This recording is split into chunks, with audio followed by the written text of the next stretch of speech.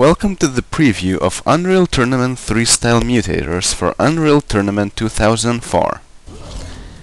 The aim of this mutator pack is to backport the more interesting features from Unreal Tournament 3 back to Unreal Tournament 2004.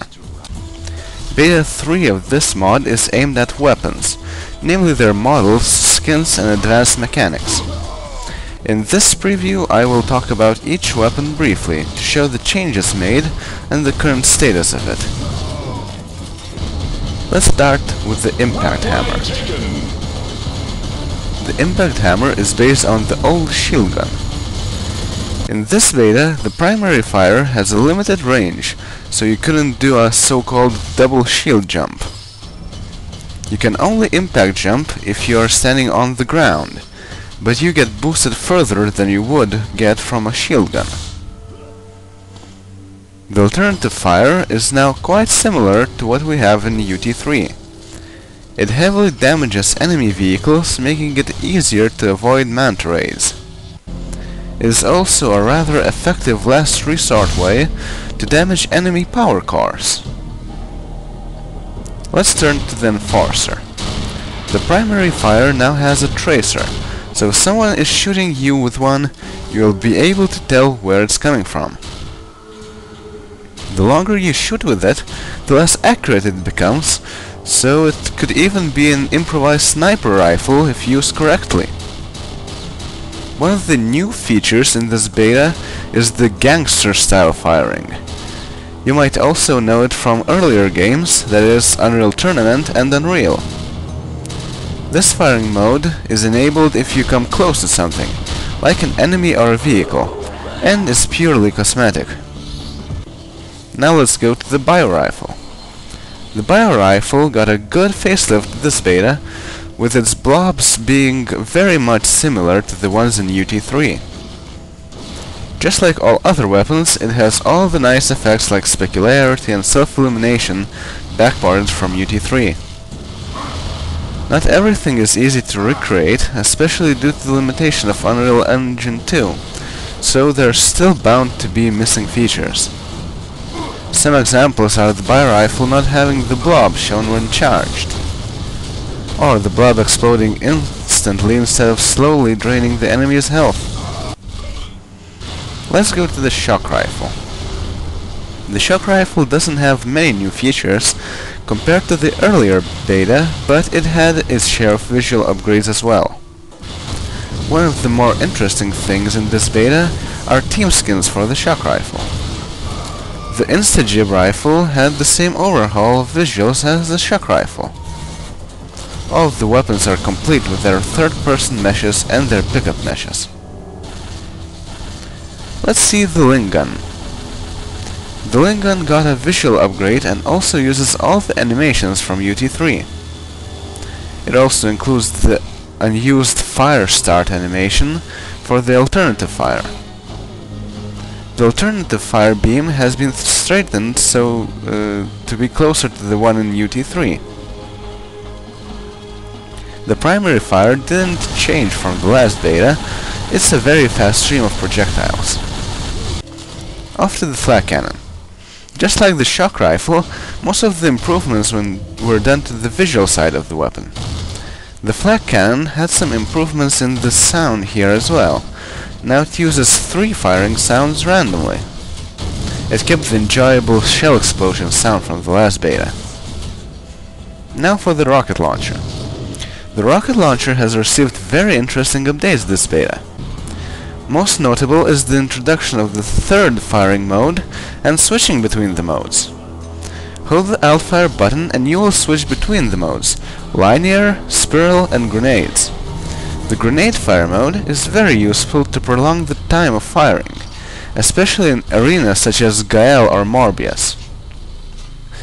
There were a few enhancements made that are not even present in UT3 itself. The first one is bot support for grenades. They now use them 1/3 of the time. Also, when switching the fire mode, you no longer need to keep pressing the switch button if you want to keep the current firing mode. The weapon remembers it until you let go of the alternative fire button. Let's see the Stinger minigun. The Stinger minigun is complete with the Teridium crystal shards from the previous beta. It has received the same update of appearance as all the other weapons. One of the more interesting updates is the sounds. The weapon will only start firing more rapidly as time passes, and it will wind down if it runs fast. If you fire only a few bullets, it keeps silent and slower, making it slightly more stealthy. Now the sniper rifle. The scope of the sniper rifle has been ported back to UT2004, and the zoom animations are working correctly. The sound was enhanced as well, now packing a better punch than earlier. The sniper rifle comes in team skins now as well. Now let's see the special weapons. The first one on the list is the anti-vehicle rocket launcher, or the Avril. Aside the graphical improvements, it now features the laser sight from UT3. Unlike in UT3, however, the laser doesn't activate if there is nothing to lock onto in order to keep your position secret. Bots can see your beam as well as you can, so they will attack you if you don't fire first, so be careful. Now the translocator. The translocator has all the features from both games, including the camera view.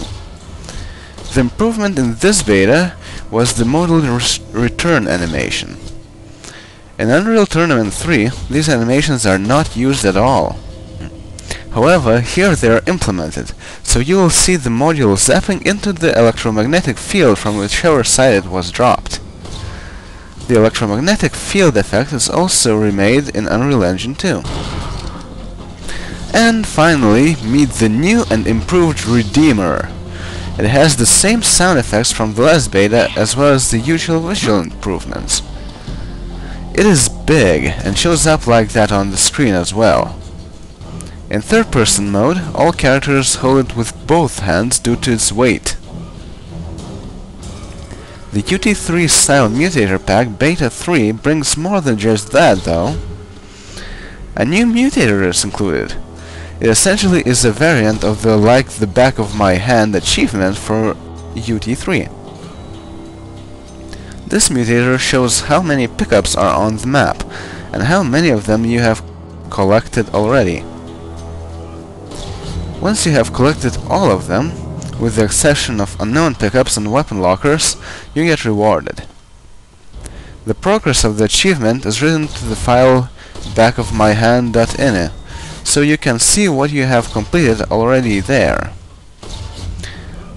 Later on there will probably be a graphical list of completed maps included in the mod.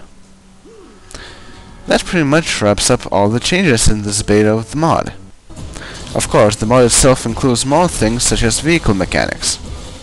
By popular demand, bots in the Scorpion now shoot with far less accuracy, but that doesn't stop them from being deadly. You can download the mod and read more about it on my website.